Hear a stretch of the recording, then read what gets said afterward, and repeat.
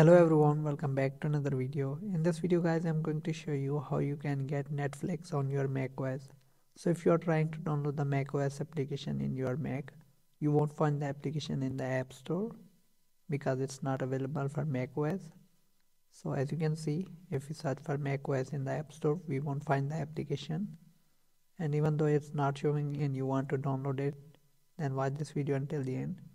So first of all, you have to download the Google Chrome browser. So if you don't have the Google Chrome browser in your macOS, you can always go to Safari browser and then simply search for Chrome download. Then just click on download now.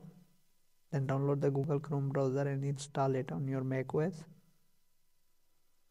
Once you have installed the Google Chrome, now head over to Google Chrome browser and search for Netflix.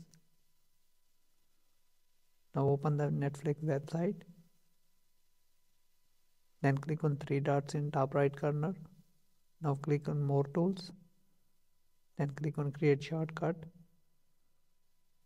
Now enter the name. Then click on create and you will get the shortcut in application.